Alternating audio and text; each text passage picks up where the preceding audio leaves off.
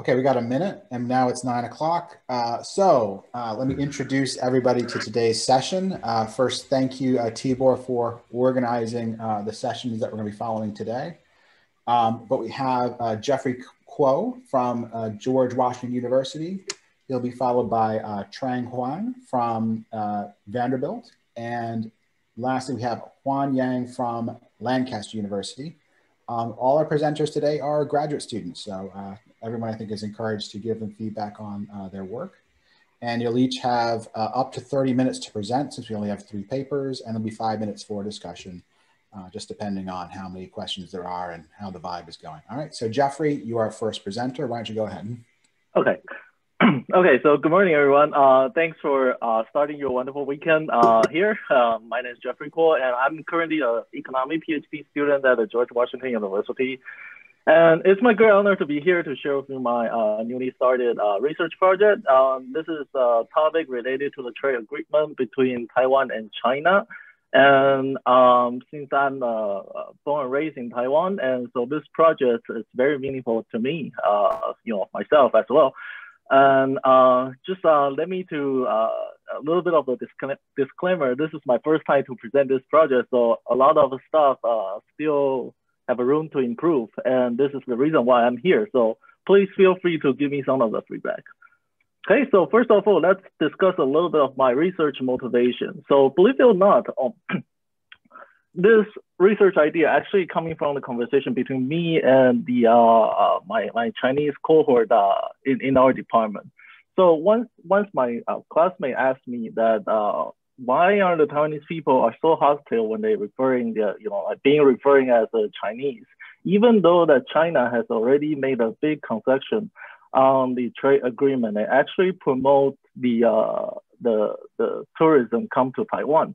So China government actually are very willing to give the economic profit to the Taiwanese firms and Taiwanese citizens. But the question that we are going to ask today is that does the higher degree of the economic integration will bring in the political convergence? So surely this is the goal of the Beijing government are thinking of. They think that if we have more trade or we have more economic integration between the Taiwanese states, then they might have some of the potentials for unify Taiwan or like reclaim the sovereignty of the Taiwan in the near future.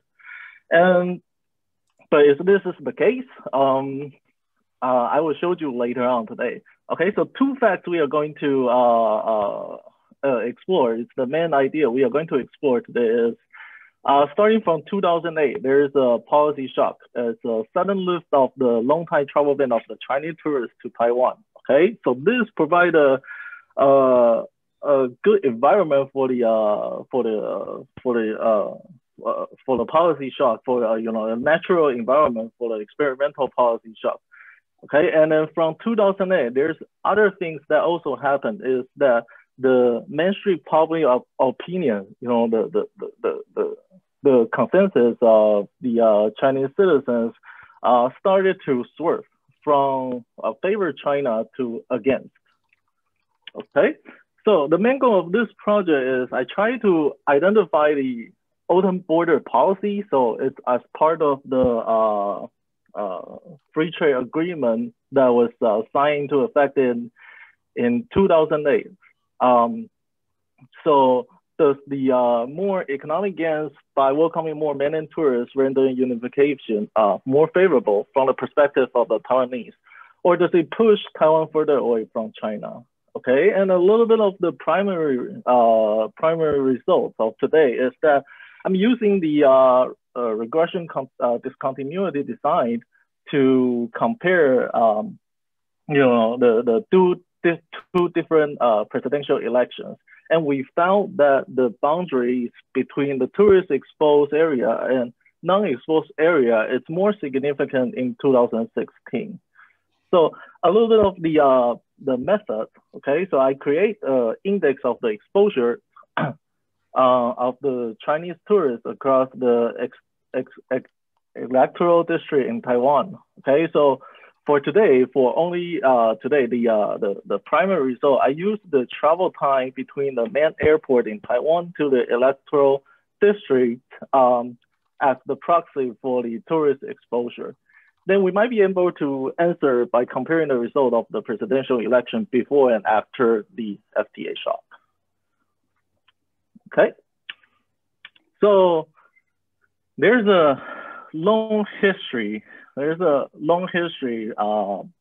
Between Taiwan and China. So as some of you might already know that the origin of the differences of the political ideology could date back to the never-ended Chinese Civil War, right? So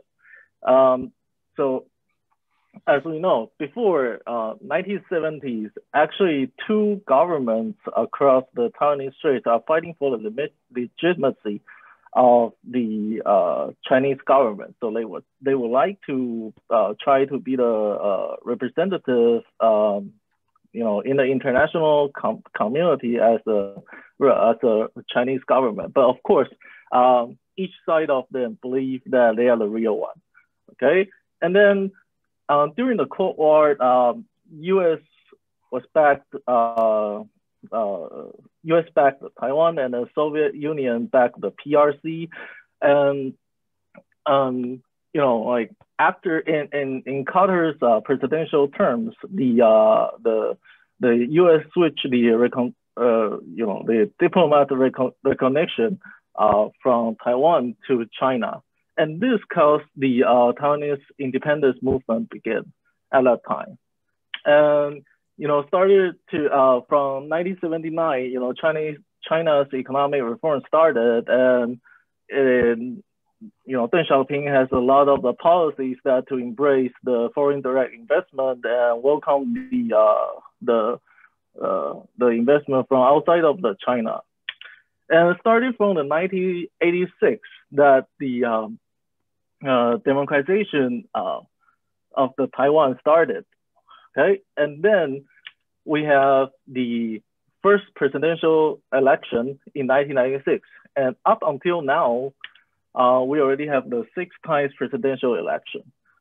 Okay, and then this is the main political spectrum in modern Taiwan. So we are living in a bipartisan world as well. So just like in the United States, and 2 of the main party, one is called the Democratic Progressive Party. So this party is the incumbent party right now. So who is famous for their ideology for pro Taiwanese independence.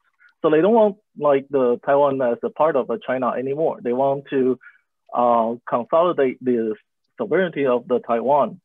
But actually, since we are in the bipartisan world, when it comes to the party competition, their position that will be different in different topics, right? So Kuomintang, on the other hand, so this is the party that created by Dr. Sun Yat-sen and led by Chiang Kai-shek in the World War II. So this is considered to be a more conservative party, like more conservative and older party in Taiwan. So their goal is that they are trying to being a part of China in the future, should the China's political system become democratic. So I list here like their main political ideology in the cross-Taiwanese Strait topic is that they are holding the position of unconditional unification. Okay, so the foreign policy, if you simply take a look of their foreign policy, the DPP are more pro-Taiwanese independence and pro-US, pro-democratic, and Kuomintang are more close to like trying to be close to China, trying to be a part of China in the future. So this are going to be, the election outcome are going to be my main outcome variable, the dependent variable for today's empirical analysis. I'm going to see the margin between the vote that Kuomintang have minus the DPP have, and the sheer differences between those two parties. So let's take a look at the electoral results. So this is the main dependent variable I have. So in 2008, as you can see here, so this is the result of the presidential election in 2008, right? So, and the small areas here are the congressional district, just like a congressional district in the US, it's the electoral district in Taiwan. Okay, so the blue part means that the DPP has a higher vote in that district, and the green part is the DPP has the higher vote in that district. Whereas on the right-hand side, the 2016, the election results like this. Okay, so what do you see from like the differences between these two maps? If you take a look at these two maps, the major part that switch their political ideology, like switch their political voting pattern, is in the northwestern part of the Taiwan, right? So if you take a look at the southern part, that the green area doesn't change that much in the southern part, and this is the same thing in the east part of the Taiwan as well. Okay, and if you are not persuaded right now, this is the sheer differences of the votes in two elections. So before the FTA, before the Economic Cooperation Framework Agreement between Taiwan and China in 2008, this is the election result. So the darker blue represent the higher winning margin percentage of the Kuomintang. And then this is the result in 2016. So as you can see, once again, from this graph, you could see that the major part that switch their political identification, or like switch the party that they vote, it's from the northern part of the Taiwan. Okay, so what happened? Okay, so at the same time, before 2008, I think some of the people might familiar with the Asian politics here as well. So before 2008, the traveling between Taiwan and China are actually banned, because the war hasn't officially ended yet.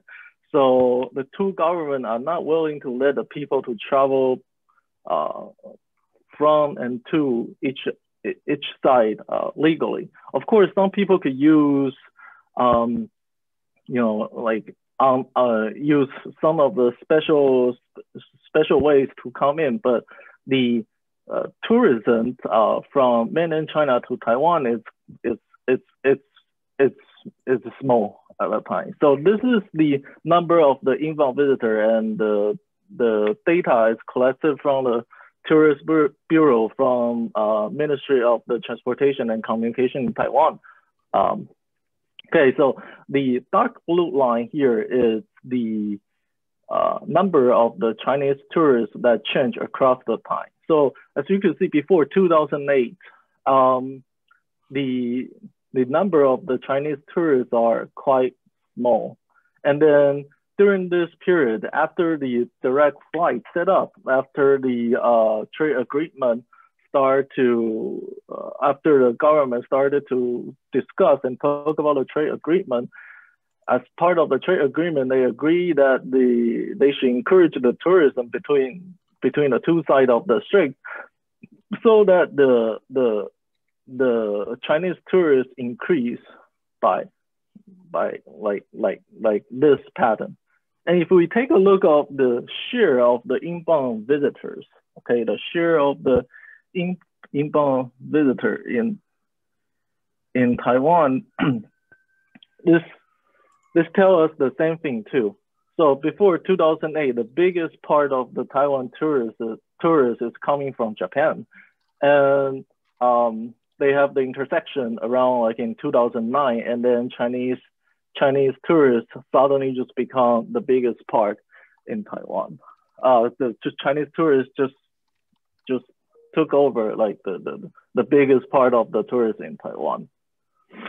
Okay, so I'm trying to connect those two events. I'm trying to correlate those two events, and some of the related literature that's close to this project. So naturally, we will think of the David Arthur, David Dorn, and Gordon Hansen's work, right? So their paper published in 2010 uses the Bartik instrument to construct the trade exposure index across the commuting zones in the U.S. and to see how the exposure of the Chinese goods affect the local market, right? And then their latest paper used the same trade exposure index to see whether the news channel viewership got affected across the congressional zones in the U.S. Right? So the differences here in my project is instead of looking at the trade in the goods, instead of looking at the manufacturer sector, I'm looking more into the service sector. Well, specifically, it's the tourism sector. Okay, and another paper that is related to this project is by Giacomo Magistrati and Marco Tepellini's project. They explore whether economic integration fosters the process of the democratization. And 14 minutes, Jeff. What's that? 14 minutes. Okay, yeah, and thank you. And for Faber and Goldberg's paper is focused on the tourism in Mexico and how it spilled over the manufacturing sector. Okay, and then for the methodology, I basically just follow the Lee and LeMayeux's paper to construct the simple RD model.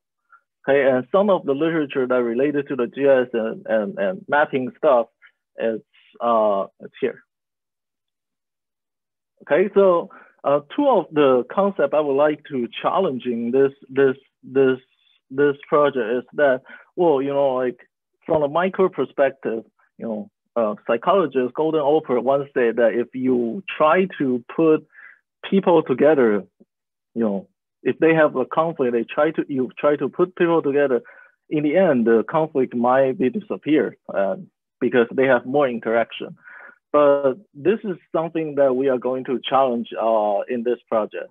On the other hand, for the macro perspective, like the Bela Palaza's famous model for the integration started from the trade and then from the economic integration, currency union, and in the end, it's the political integration, right? And I would try to challenge that this is not a case in terms of the cross-strait relationship. So where did I get my data? So the electoral result is from the Central Election Commission. Okay, so this is the permanent independent agency responsible for administrating the local and national elections. So what I have in this two elections, I have 368 districts across the Taiwan, and I'm trying to exclude the remote island right now because I'm trying to calculate the driving time from the main airport in Taiwan to those districts. Okay, so like I said before, the outcome variables I have is the winning margins or the voting share margin. Okay, what about the geographical data? The geographical data, I get it from the Ministry of the Interior in Taiwan, and we have the coordinates of each of the districts, and then I could calculate out the travel distance and time between those districts and the main airport in Taiwan. So the question I face is like which distance I should use. Should I use the physical distance or should I use the travel time? So in the end, I feel like the travel time itself is more close to the distribution that we are looking at because there's a clear cutoff point in the middle of the in the middle of the sample. So that's the reason why I finally choose the travel time. And a lot of the literature in the tourism shows up the travel time or the driving time is a good proxy of the tourist exposure. Okay, so if you want to take a look at the map in Taiwan, this is the main island of the Taiwan, and this is the main airport, right? In the northwestern part of the Taiwan, this is the main airport in Taiwan. And across the Taiwan, there are like 368 electoral districts. Okay. So, sorry, just saying 10 minutes. Yeah. So why we choose RD? Okay, a lot of people will say that maybe DID will be a good methodology as well. So I choose RD because first of all, there's a cutoff point I see from the data, right? And I believe that we could separate the areas that is, like less exposed to the tourists, and some of the areas are more exposed to the tourists. And from literature I review, I do believe that the specification like this could work in my research right now. So once again, why the outcome variable is the KD margin, or the percentage share voting between the pro-China party and the pro-independence party. And the treatment is the district exposed to a tourist or not. This is something we don't know, right? But we could actually choose one of the cutoff points. And how do we choose the cutoff point? So C is equal to 290 minutes. So this is like conventionally in Taiwan, people believe that the maximum one-day trip that people are willing to drive in a day, it's about like 4 hours to 5 hours. So if you traveling from the northern part, the biggest city, the capital in the northern part in Taiwan, to the second biggest city in the southern part in Taiwan, you probably need to spend 4 hours and 30 minutes. So C is somewhere between, the cutoff point is somewhere between 240 minutes to 300 minutes. And I will do a robustness check after this. So then it's the problem of the model selection, right? So as we know that in RD, in the methodology that we choose in regression discontinuity design, we need to choose which local polynomial that we choose, right? So then I compare like the linear model and cubic, quadratic, and quartic. So let me see if I have something I would like to say here. So from the result I have, I found that if you just simply using the vote margin as the outcome variable, that the higher degree of the local polynomial fit the data best. So for example, here, this is using the differences of the vote in 2016. So across the different congressional districts in Taiwan, this is the model that this is the graph that we found, okay? And just showed you a little bit of the results here, okay? So what do I have? So if we compare the electoral results in 2008 and 2016, we found that the boundaries between the less tourist exposure area and the more tourist exposure area in 2008 wasn't really significant, right? As you can see in the 2008, the result, the regression discontinuity results here, none of the local polynomial model could give us the result that there's a clear boundary between those two different areas. Whereas if you take a look at the result, in the electoral result in 2016, then the cubic and the quartic model becomes significant. And this is the same thing. This is the same thing in when we're doing the voting share margin. And since we know that if we convert the outcome variable into the voting share, that every variable are going to be between 0 and 100. Right, so that's the reason why, like, if we switch to the multi-share margin, that the linear and quadratic model become more significant in 2016. Okay, so some of the people might ask, like, if I choose the different cutoff point, will the results become different? Excuse me. So the answer is yes, but I think the pattern is similar, but I didn't report here for the interest of the time. And the second point is, if I limit the sample in some of a range, for example, I get rid of some of the outliers of like very large voting shares, the result will be similar as well. And the complete discussion I will put into the paper. Okay, so the conclusion of this project is what? So two of the quotes here is distance the soul of the beauty, or the acquaintance is the passport to the fortune. So what I see from like a very, very primary result I have here is that the open border policy that Taiwanese government adopted in 2008 actually hurts the impression of the China from the perspective of the Taiwanese. But here we didn't answer the question why. And there are probably a lot of the reason why. Maybe it's because the selection of the tourists, or maybe it's because the other mechanism, probably is because the labor competition or the good competition across the, like at the same time, not only it's because the tourism as the main reason. So what I'm going to do in the future world, first of all, is that instead of just simply using the travel distance between the travel time or travel distance between the main airport to all of the congressional district in Taiwan, I will add the tourist exposure. So I will find out like where the tourists they stay in Taiwan. And actually, I'm requesting the data right now and expand the data here to all 6 times presidential election.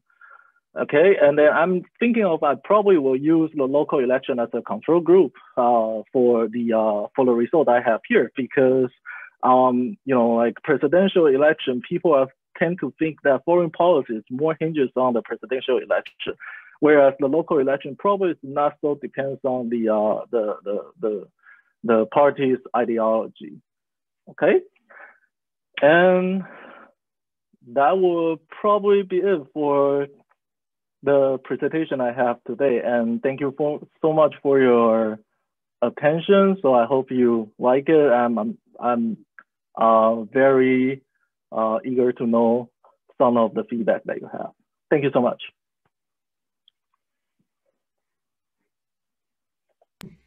Okay, so the floor is open for questions. I think a free-for-all format is fine if someone wants to ask a question.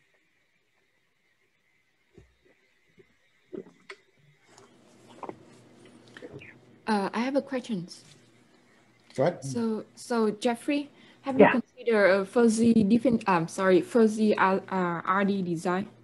I will. This is actually sharp RD design right now. Yeah. So if you already consider, that's fine, because your treatment is not a sharp cutoff. So exactly. The fuzzy one is better. Thank you. Yeah. Thank you for the clarification. Yeah. This is just like a very primary result. Yeah. I will definitely do that as well. Thank you. Yeah, I think this is a very interesting question, Jeffrey. And I like that you're looking at an example where contact theory may not be the most useful guide. Now, I was also brought to think of the more economic arguments regarding how people or political entities might change their preferences towards conflict as opposed to more peaceful relationships. So maybe when people come to a tourist area, that stimulates the economy of that place, and they come to see the value of a close relationship with China as helping to make them more wealthy, right? They internalize that and they say, oh, well, maybe more unification with China would make us even more wealthy, right? So that could be another story, not necessarily one that's supported, but nonetheless one that seems related if I'm thinking about how this could play out. And I'm curious what controls you had at the district level. So like, I can see how distance from the airport might matter, but then if you think about political change, that could have to do with things like income and education, and urbanization, all that. So I'm wondering if you controlled for those things. So far I don't, but this is something I'm going to add in my future, like in my future in the future in my project. Yeah, and it sounded like you're gonna look at tourist destinations that are just kind of natural attractions, right? And so I think that is also important.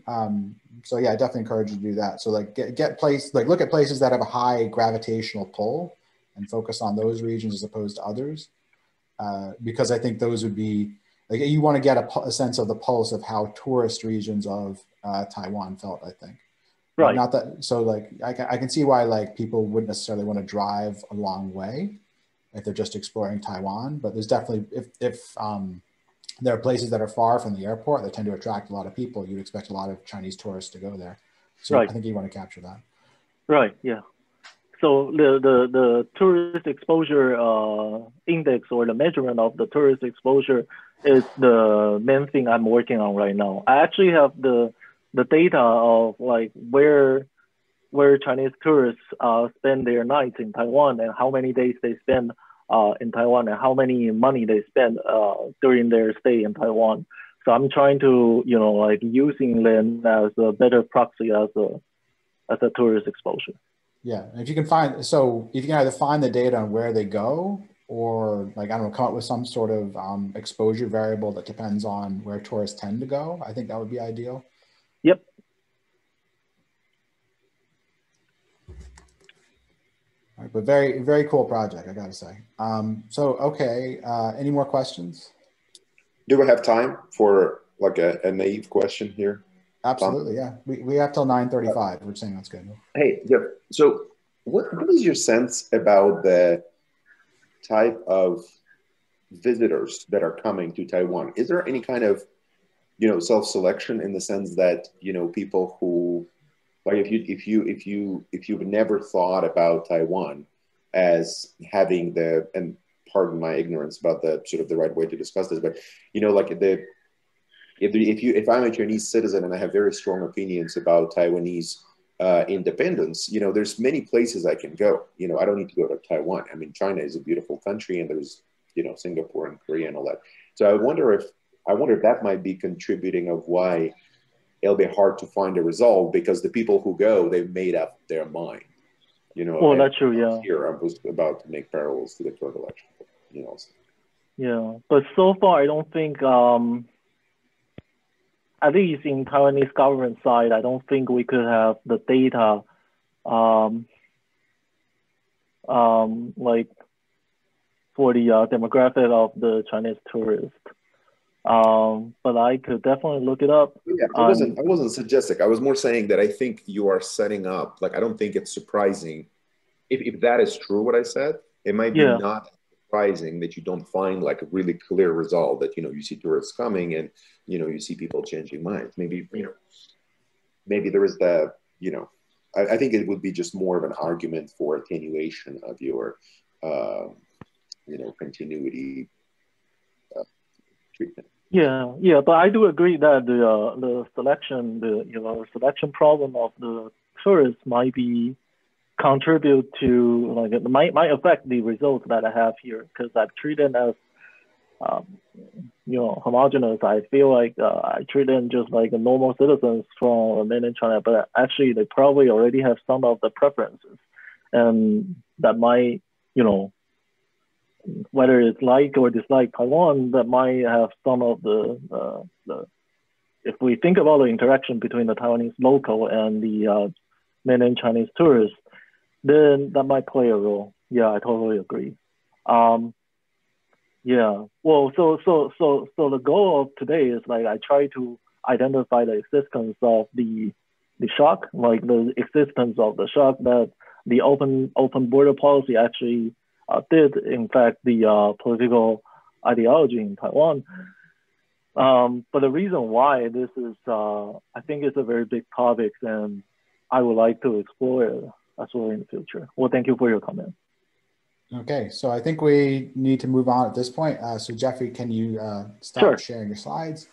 And Trang Huang is going to present her work on the dynamics of global sourcing. Thank you.